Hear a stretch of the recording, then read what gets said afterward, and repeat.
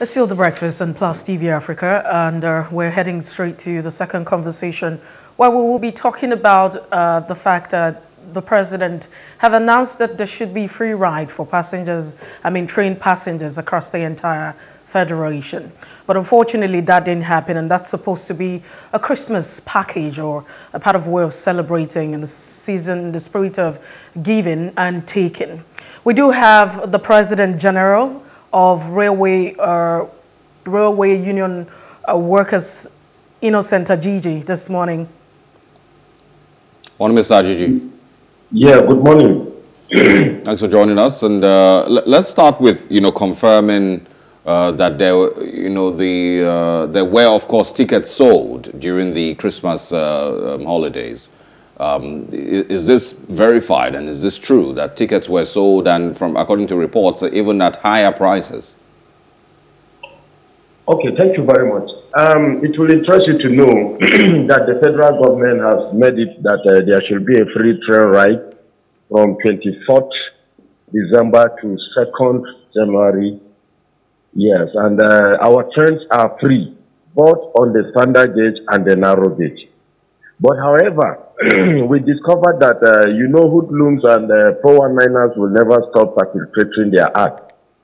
So we were told that, if you don't, the normal procedures for booking of tickets are done, but it is free of charge. You don't pay for it. So people who think are smart will normally book, and when they book, they will have like 2, 3, 4, 5 tickets with them. And when passenger that is not aware that there are free train rides comes around, they will cajole him by telling him there is no space in the train and the train will soon move, and if you want to join the train, you can buy this from us. And trust me, these people are not our staff. These are people that are very conversant with the way we book, our tickets are being booked. So, and it will interest you to know that railway management are not the people manning the affairs of sales of tickets. There's a company that is contracted into doing that. And so tickets are bought online. So those who are conversant with the way you book online are normally the people that are doing this act. And trust me, as I talk to you, arrest was made in Abuja, which of course I'm yet to confirm how many people were arrested, but they are not railway staff. Yeah. Okay, can you put us through, what the process is for getting a ticket? For those who don't get it online, if you walk into the train station, there is a place for getting tickets, right? Yes. Okay, so now that the tickets are meant to, or the rides are meant to be free, what was meant to be the process? You simply walk straight to the train and take a seat. No. You walk if you get to the station, you go to the ticket booking office. If you could not buy online, you get it from the ticket office as usual, just like you go and pay before you ride on the train.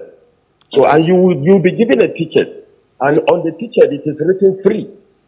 Okay, and so what you're saying is that there's people who purchase tickets online, and yes, unsuspecting Nigerians that walk to the train station still did go to the ticketing,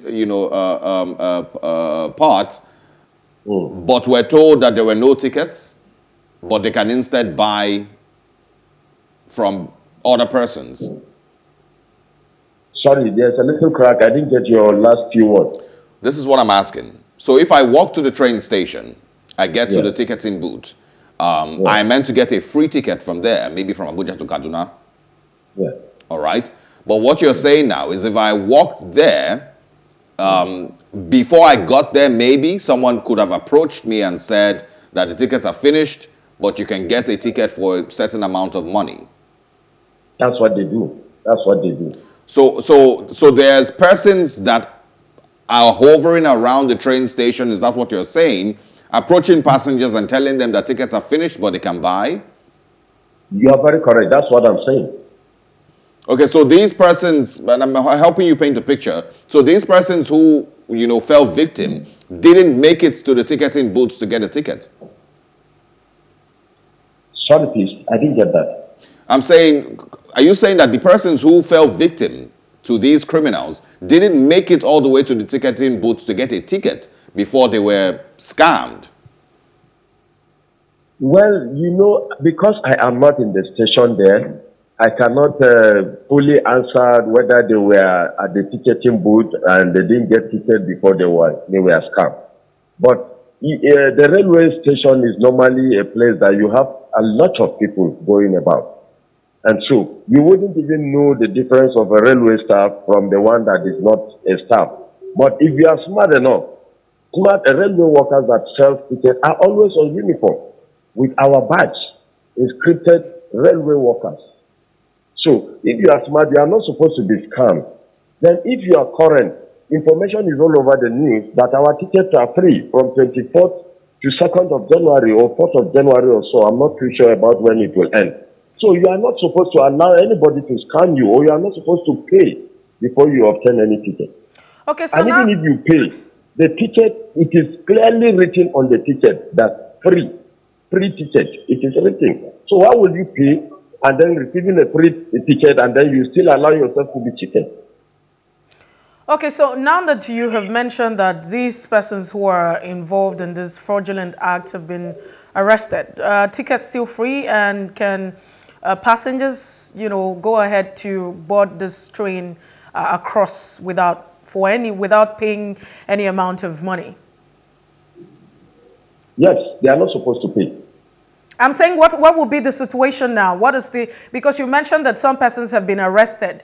And I'm asking, yeah. So now that these persons have been arrested, have you put in measures in place to ensure that these elements who go around, or these persons who parade themselves defrauding passengers, will no longer come, the same thing that happened would not happen, and that people are free to actually go ahead and take that ride for free? You see, when you get to our station, there are announcements being made, even at where the passengers at the waiting room, and even inside the train. You will, our public relations officers are enlightening passengers that our train services are free. Do not allow anybody to collect money from you. So that is for those who care to listen. But some passengers who are desperate will not care to wait, or will not be patient enough to wait for the next train. Shoot. Maybe they miss the first train or the train they intend to follow. So that's why they will mostly be getting themselves scammed by this kind of fraudulent people. So I'm just saying that now that today is the 27th, if I'm not mistaken, do we expect that this will not have repeat itself again? Will this scenario where you have people going around the train station to defraud passengers who are trying to board, you know, taking them away from, you know, the free ride and extorting them of their monies? Have you put measures in place to ensure that this doesn't happen? And can people go ahead now and board the free train? Yes, the measures are put in place by the management of railway to ensure that people are not being cheated. And that's why announcements are made everywhere. Well, Mr. So for people to know. Yeah. And so the normal train moves as scheduled. The timetable still remains the same. Oh, Mr. Ajiji, just to clarify, the reports yeah. and the persons who fell victims, you know, a few of them, there's a person called Deji Adesogon. It says here that the tickets were not free, that the tickets at the Idu train station in Abuja were sold as high as 12,000 naira for Nigerians. And it doesn't in anywhere state that these tickets were bought from random individuals. It says that they were bought, you know, at the train station. Those tickets are not bought from our ticket booths, and they cannot be bought from online. So if any passenger says he bought ticket for 12,000 naira from Idu to Kaduna, he has allowed himself to be scammed by people that are not even railway workers, because no ticket is expected to be sold within this period of time. Yeah, but isn't there a way of verifying that the ticket was actually purchased from the booth? If you take a ticket from, it's just like getting on an airplane. You know, there's different places that you verify your ticket. from when you purchase the ticket to where you check in your luggage and the likes, before you even, when they call for boarding, you know, there's a part where they verify your tickets. And then just before you get on the airplane, there's also a final check over there. Yeah. You know, so can I simply just take a ticket that maybe isn't stamped or maybe isn't, that wasn't bought at the booth? Isn't there a way that it can be verified that it was actually collected from the ticketing booth? Well, no, there's no way it can be verified, because when you are selling our ticket, they normally have your name there. And so when you come with the ticket and it tallies with the ID card you are holding, the name tallies with the ID card you are holding, you are free to pass. It cannot be verified. If I buy a ticket from a different person, it should carry a different name, don't you think?